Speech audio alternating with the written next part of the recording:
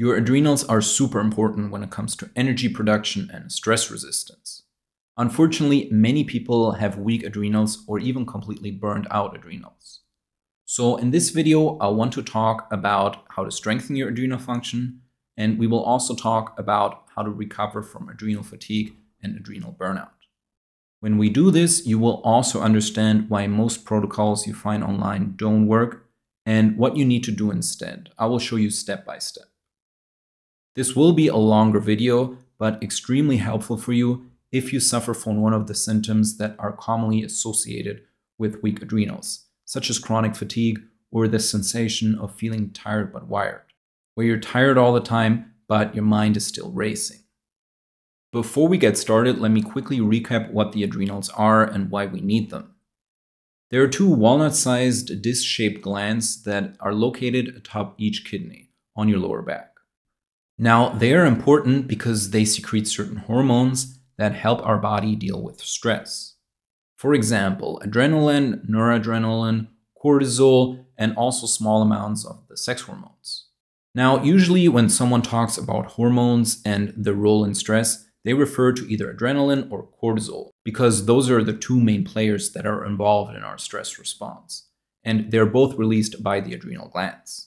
They basically put you in the fight or flight response that increases blood sugar, raises blood pressure, and increases your energy production. This is all so your body can react quickly to any dangers or triggers.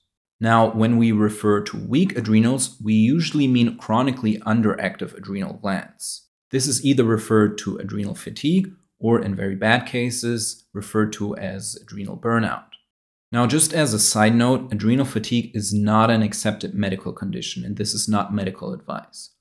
Only when your levels of certain hormones, such as cortisol, are so low in the blood that they are detectable with blood tests, do you speak of Addison's disease. This is a complete burnout of the adrenal glands. Unfortunately, we do have many cases that don't have detectable Addisons in the blood, but still show symptoms of adrenal fatigue. And that's why we use the term. So it is a helpful concept from a nutritional point of view. And that's what we will focus on now. How to strengthen your adrenal function through lifestyle and diet choices. We will also talk about supplements, of course. Now, when you look at most protocols online, what you will notice is that they all recommend a mix of herbs, supplements, and lifestyle changes. Before I show you the best way of doing this, what you need to know is that unfortunately these protocols usually don't work. They have two critical flaws. One is that they don't test correctly for your current adrenal function, so they don't have an accurate way of measuring adrenal status. And two is that they give bad recommendations. That's because they're based on false data, because like I said before, they don't have a way of accurately measuring adrenal status. The reason for the first flaw, so bad testing, is that most practitioners work with either blood, urine, or saliva hormonal tests. They will usually measure the stress hormones, so cortisol and adrenaline. The problem is that the levels of these hormones fluctuate from moment to moment and from day to day. So really what you're going to get is only a look of what's going on right now. But what you want instead is an average over the last couple of weeks and months of what was going on with your adrenal glands and how they function on average. Also, like I said before, many of these tests often come back fine, even though the patients have very severe symptoms. So what do you test instead to get reliant data? Basically, you want to do a hair mineral analysis. I say this in almost all my videos, but it really is true. It's the most important test in determining your health status, and this includes your adrenal glands. Why? Because certain minerals in your hair correlate with adrenal function. The most important are sodium and potassium. You see, when you are under acute stress, your adrenal glands will release a hormone called aldosterone, and it spikes sodium. And this spike can be seen on a hair analysis. Now, when you're under constant long-term stress, over time, your adrenals lose the ability to constantly pump out more aldosterone. So your sodium levels will actually plummet. Potassium is also somewhat regulated by aldosterone, so it's a secondary indicator of your adrenal function.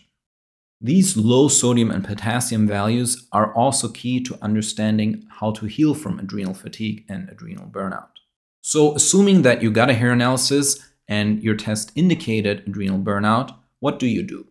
Well, the first step is to try to understand what led to this chronic overactivity that led to the burnout of the adrenal glands.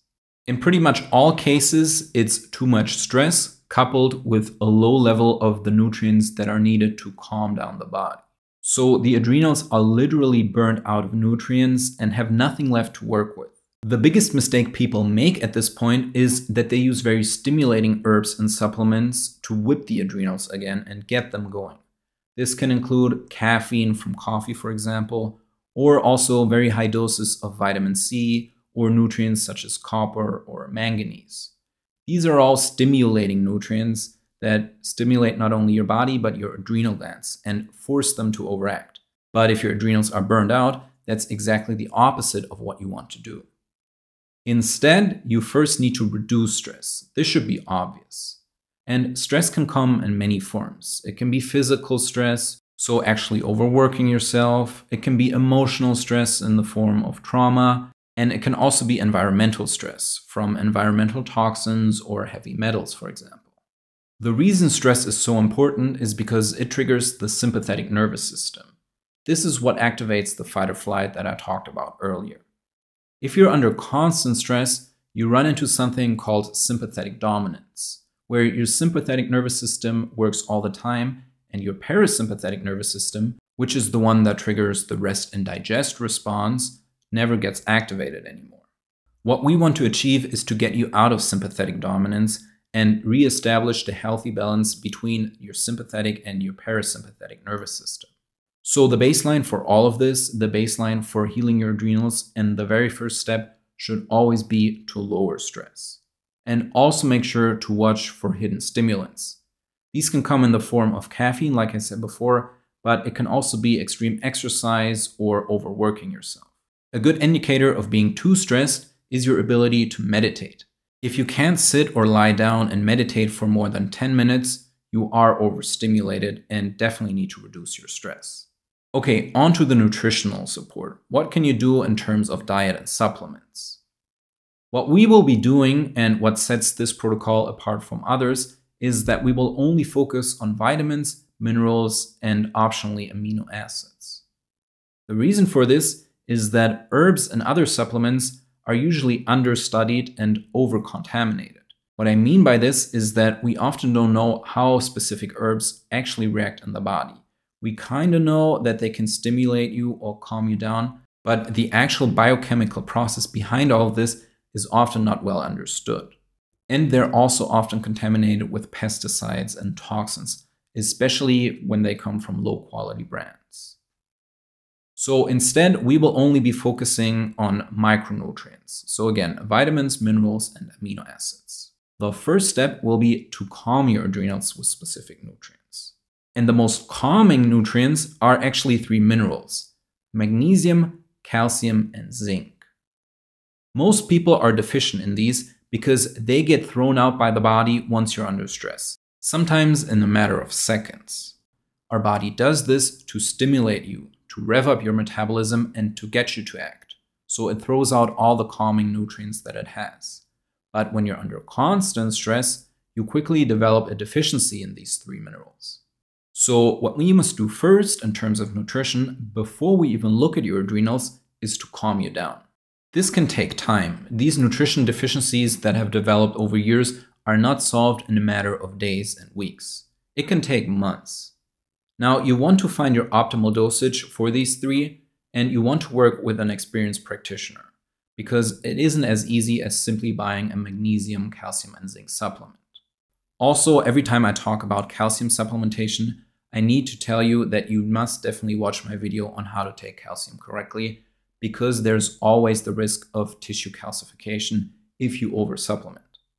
Once we've calmed you down, we can then look at nutrients that help rebuild the adrenal glands.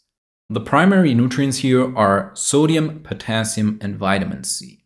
They are stimulating nutrients that will increase adrenal function.